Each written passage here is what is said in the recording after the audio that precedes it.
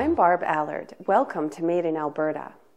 When Shane Johnson and his wife Tamara began developing their acreage at Wabamun, just west of Edmonton, they had a choice to make about how to power their dream home.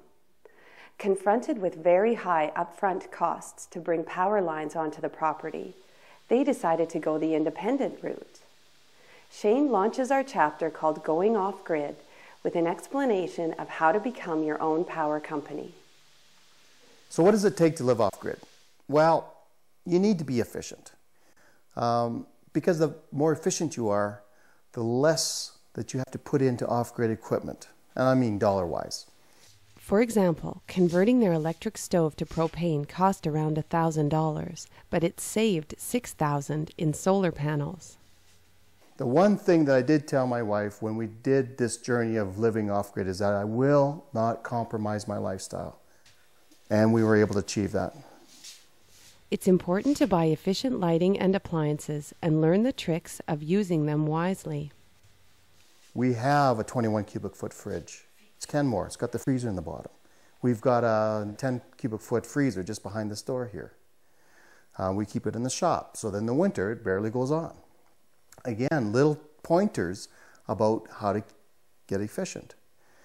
We have a washer and dryer. It's front load, uses very little water. But that's good because on our well, our pump's not pumping so much when we're not using so much water. So there we're gaining efficiencies. We have a dishwasher.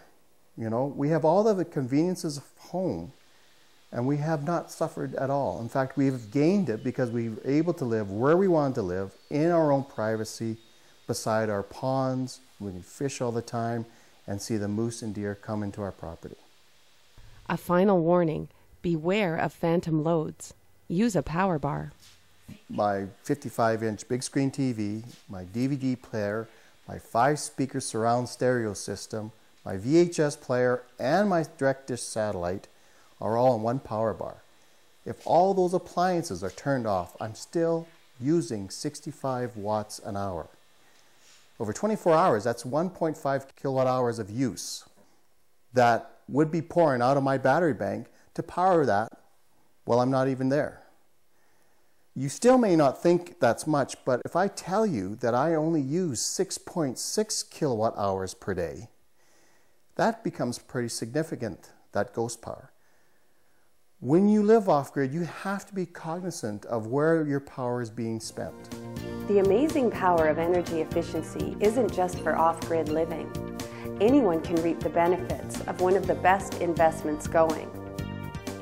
Join us again for episode 2 of Going Off-Grid, when Shane explains how his hybrid electric system works.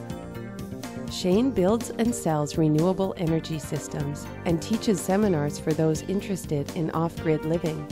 For more information, phone 1-866-892-0132 or check out www.solarpanel.ca.